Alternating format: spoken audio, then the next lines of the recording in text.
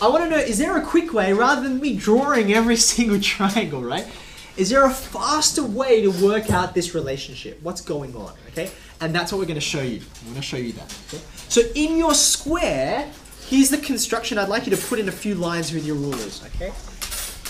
What we're going to do is, up in the top left-hand corner, we're going to draw one of these right-angled triangles.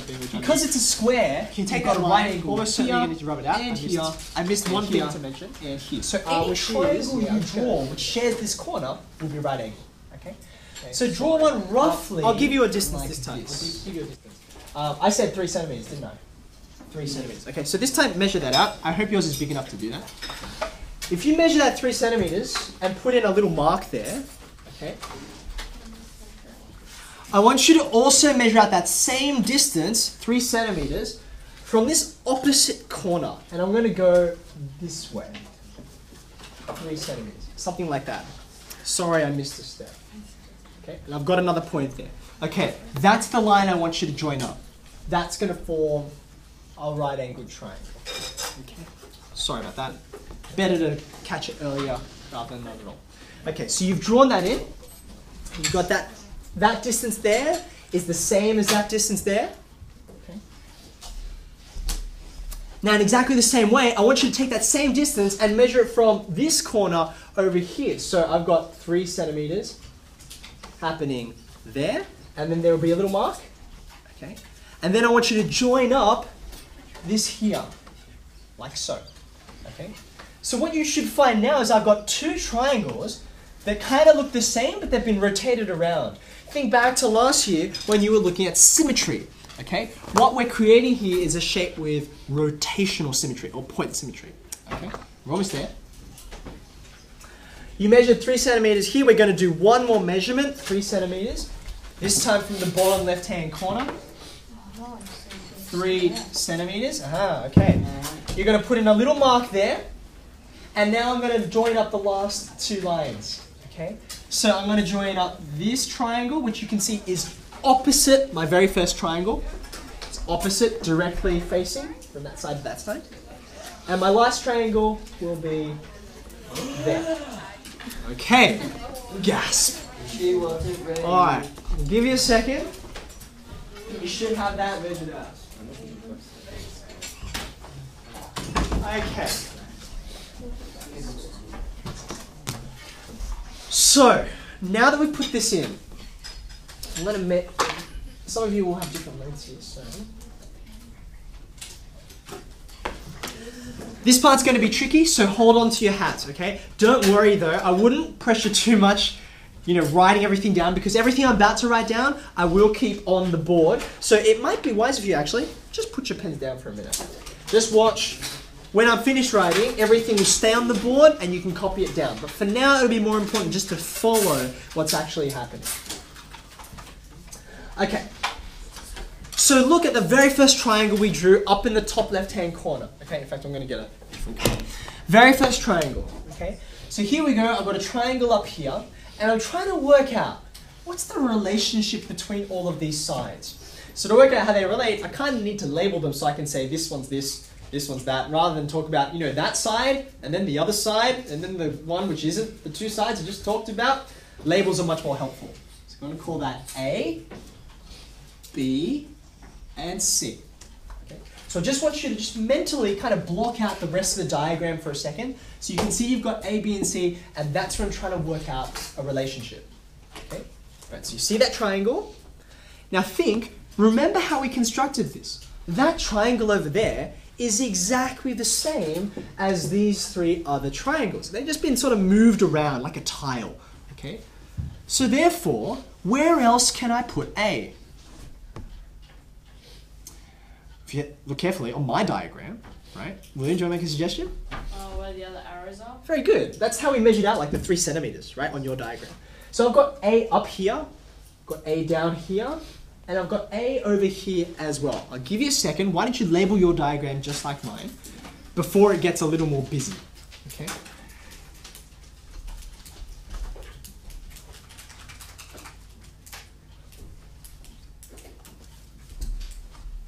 Okay. What else do we have here? I got this side C. I'm going to leave off B for a second, okay, because I think I've got enough B's on there. Where else can you see the letter C? Morgan. All the lines inside the big square. Yeah, fantastic. So there's my big square in blue, and all of these ones on the inside, they're all C as well, because all of these triangles are the same. Okay? All these triangles are the same.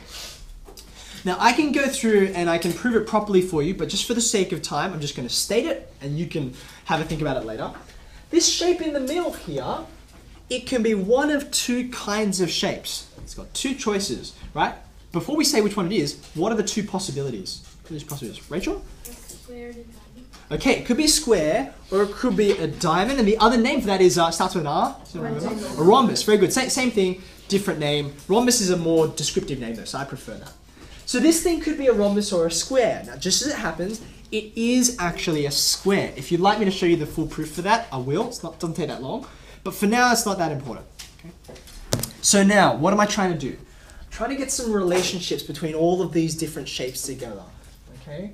So for instance, have a look at the big square, the big blue square that we started with. Okay? It's a square. How long are each of the sides? 15. Now, everyone's got a different number, but according to how I've labeled them, every side is A plus B. Can you see that? Yeah. A plus B, every side is the same. So if I want to know the area of the whole square, how do you find the area of a square if you know its side length? It's a square, so you square it, right? A plus B times A plus B. So I'm just going to write squared. You happy with that? Yeah. Okay. Now, that's one way of looking at it. In maths, one of the most useful things to do is look at a problem, but look at it from two different angles, right? And you always discover something new. Okay? So I looked at it as one big square, but it's not just a big square. We cut it up into a whole bunch of slices, right? Have a look at the little different chunks. What do we got here? Yeah. It's equal C. Okay, so for starters, I've got this square in the middle, and you all told me that the side length is C, so it's C squared. But I also have these triangles that I drew, right? How many triangles have I got? 4. I've got 4 of them. 4 times. Now, think back. This has been a little while now. What's the area of a triangle? Yeah, Tinder. Length times divided by 2. Very good. Let me say that again in case you didn't catch it. Length times breadth, and then you divide by 2. You take half, okay?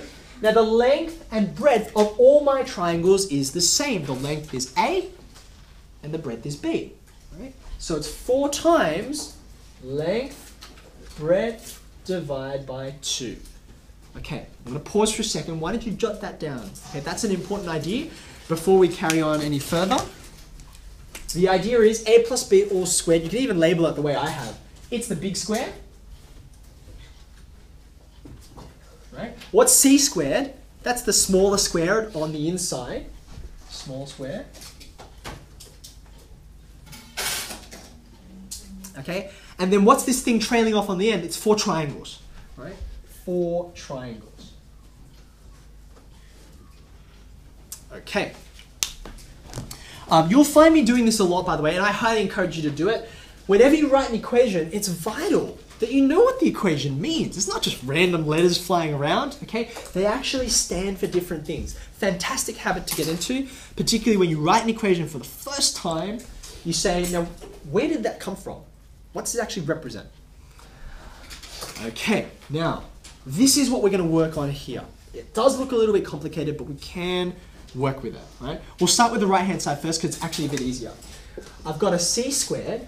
Now have a look at this. We can simplify this, can't we? Think back to your fractions, right? That 4 is really on the numerator, right? So I've got a 4 over 2. How should I write that instead? 4 over 2. So that's 4 divided by 2, isn't it? And 4 divided by 2 is just 2. It's just 2. Okay? So can you see what I've done over here? I've cancelled here, an equivalent fraction up here. 4 over 2 is equal to 2 over 1, but we don't really need to write over 1, do we? Okay? So we've got 2ab. Now let's have a look at the left-hand side. This is tricky. A plus b, and when you stick a square on it, right? That's shorthand. It's shorthand for this. Okay? Now, everyone got to different points in the topic of algebra. Whatever it was, we want to turn it off. And I told you algebra last year, so I'm not going to assume you know what this is right away. We're just going to work on it together, okay? Think about the distributive law. I wonder if you remember this from last year when you were expanding brackets, okay? So for example, give you a numerical example. Don't write this one, just follow it. Oops. If I gave you this, 10 plus 20. Okay, so this is a fairly big number that we're going to have because I'm multiplying lots of numbers together, okay? How can I unpack this? I've got a couple of choices. I can add these two, gives me 4. I can add these two, gives me 30, and then I multiply through. That's fine, okay? But there's another way I can do it, right? 1 plus 3 times that means I should have 1 of them, and I should have 3 of them. Just look at that for a second. See if that sort of seems familiar to you, right? Multiplying this across here means I want 1 of them, and then I want 3 of them. So I've written them now out separately, okay? Now, then I can go ahead and I can expand. I'll get the same answer at the end. Okay? I'm going to do exactly the same thing here. Watch really carefully. A plus B times all of that, right, will be A times that plus, can anyone fill in for me what's going to be on the end? Yeah, Ethan. B dash thingy Bracket. A plus B bracket. Cool. I'm not going to get all hung up on it because actually they're not even called brackets, they're called parentheses, but no one calls them parentheses. Anyhow. Line thingy, curvy thing is fine for now. Okay, so there you go. I've expanded this out. Okay, I'm just going to write the right-hand side again. I haven't done anything to that. Okay, now this we can have a look at. Expanding brackets is something we've seen before. Okay, but we haven't had that much practice on it. So let's give this a go. A times A. We have a shorthand for that. It's A squared. A times B. We just have a shorthand for that, which is AB. We've seen that, haven't we? AB. A times B. Okay. I've done the first lot. That's turned into that. What's going to happen here? I'm going to try and do it in order as best I can. That way I won't forget terms by accident. So I'll do these two first, B and A. When I multiply them together, you can multiply numbers in whatever order you like, right? 3 times 5, 5 times 3, same thing. So I'm going to write it in this order. Okay? BA, AB, same thing. And then the B squared that you mentioned before. Are we okay so far? Yep, following? Okay, I'm just going to write the right-hand side another time. I haven't done anything to it. Okay, now on the left-hand side, this is my second last line. So if you followed this far, well done. See these two guys? We have a special name for these, right? They look the same.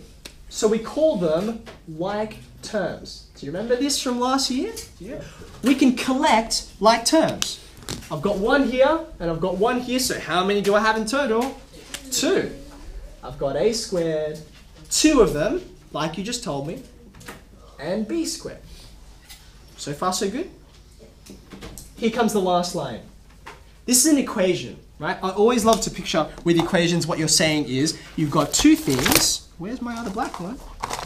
I've got 2 things, and they're exactly equal to each other. You might be looking at them in slightly different ways, but they're the same, right? So anything you do to one side, you can do to the other. Well, have a look. I've got a 2AB over here, and a 2AB over here. They're the same, right? So I can get rid of them from both sides. It's like having a set of scales, and you take the same thing away from both sides. It's still equal, right? So I'm going to do that. I'm going to remove it from one side and remove it from the other. You see that? And here's my final line. What's left on the left-hand side? A squared and B squared. What's left on the right-hand side? C squared. That there. That in big, bold letters, put a box around it, that is Pythagoras' theorem. He said, if you know what the 2 shorter sides are, you square them, and that'll give you the longer side, the hypotenuse squared. That's Pythagoras' theorem. You might notice, by the way, it's got an apostrophe on the end because it's not Pythagoras' theorem, it's the theorem that belongs to Pythagoras, so there's an apostrophe.